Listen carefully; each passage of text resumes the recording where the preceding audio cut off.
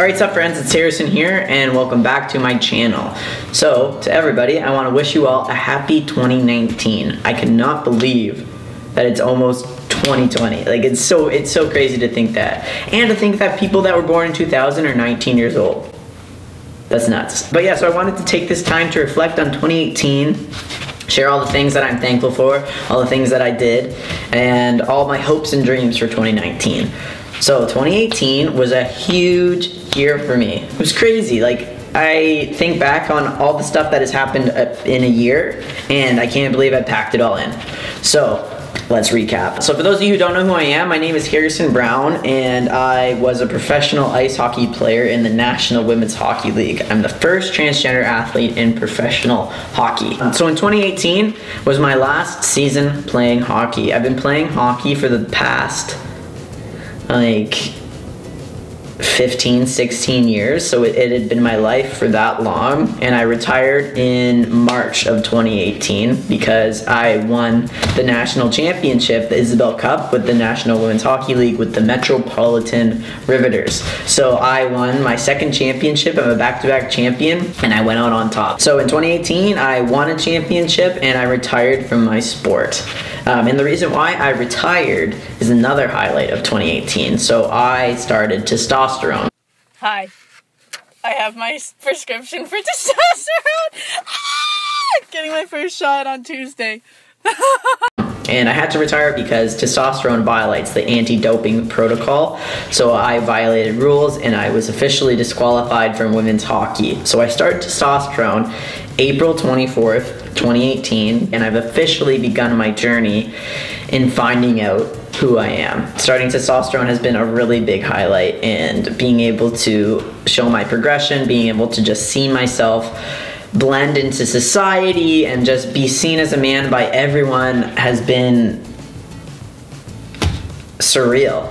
It's been surreal, and I can't explain how much at peace I am, and I'm still not where I want to be yet, but I'm getting there, and it's really nice to be on track and be on testosterone and have those milestones to look forward to. So 2018 allowed me to do that, and I'm so thankful for that. And then another huge milestone, I got top surgery in July of 2018 as well, and I went to Dr. Garamoni in Fort Lauderdale, Florida. I'd been researching this forever, been watching so many YouTube videos of guys that have went there, seeing all the reveals, seeing all the post-op, pre-op, all that stuff.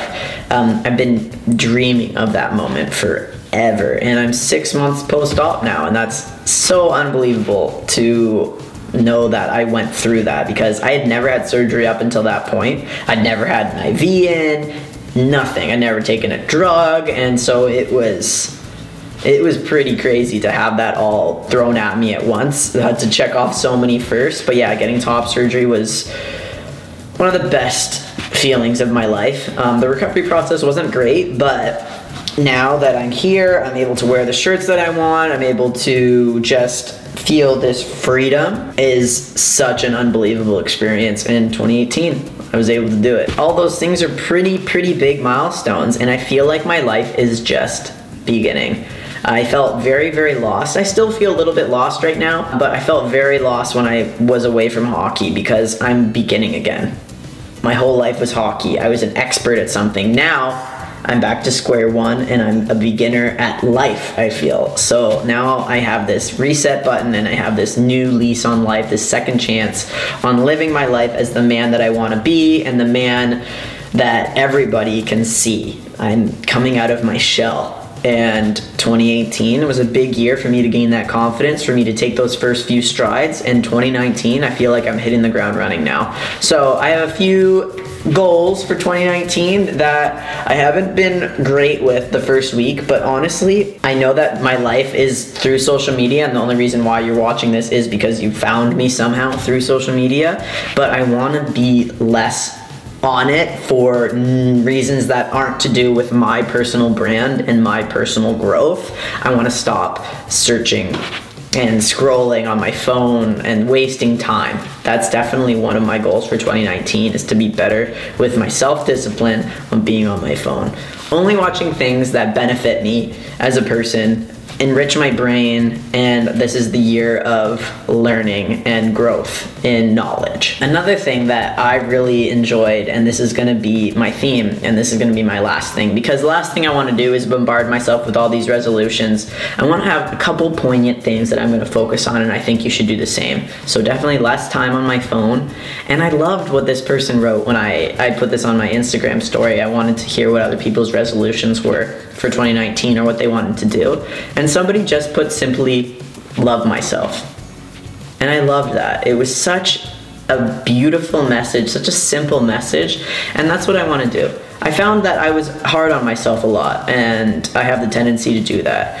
But I'm gonna just know that I'm putting my best effort forward, and I'm gonna love myself for my best effort. And that's what I'm going to try to accomplish in 2019, is self-love. So this is just my quick little thank you 2018 for all the lessons, for all the growth. Hello 2019, I'm ready for you and I'm excited. So just wanted to share that perspective with you all, and I hope that you all have the 2019 of your dreams, and I hope that you achieve everything that you want to. As always, thank you so much for watching, and I will see you next time. Take care.